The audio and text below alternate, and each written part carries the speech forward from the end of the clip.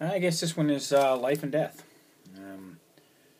As I said, I don't have life figured out.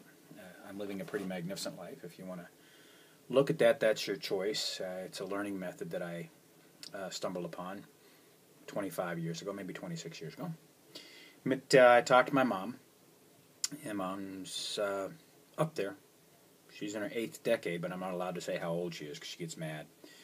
But talked to the other day on my birthday, and she said, again, reiterated, the older she gets, the less she understands.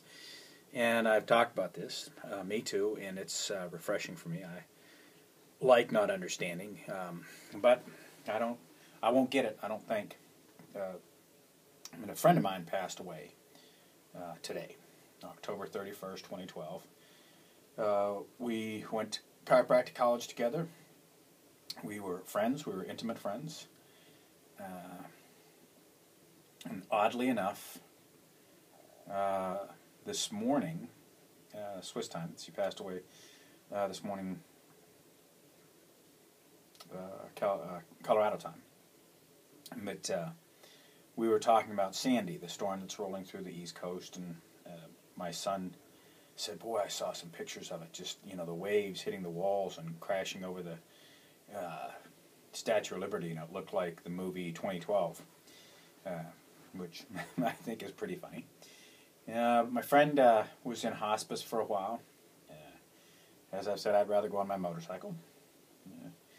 But when my son mentioned the waves hitting the wall, I thought, well, that's funny, because I thought about Chicago, and I thought about a winter evening in Chicago, winter night, and Faye and I walked down to the lakefront and watched the waves crash in and form ice, and they were 30 or 40 foot waves. We stood there, I don't know how long, but we're just absolutely enthralled with the whole process that was going on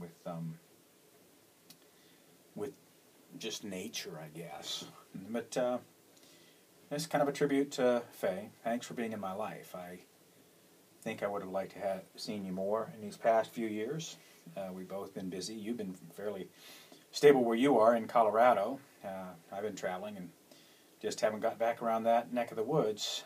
So as she went out, she posted. She was doing from her iPad some posting on getting connected with the other side and things like that. And I wish her well. O mani padme hum, O mani padme hum, O mani padme hum, which is the Buddhist prayers to send a person into a really fun incarnation.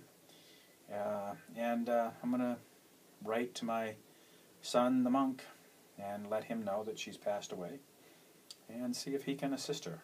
Because sometimes the monks can go out and find people and sort them out and get them to the next incarnation. But it was nice knowing you. It was great knowing you. Have a fun day. Have a good whatever comes next, I guess. To y'all out there, have a fun day. www.micpeakperformance.com.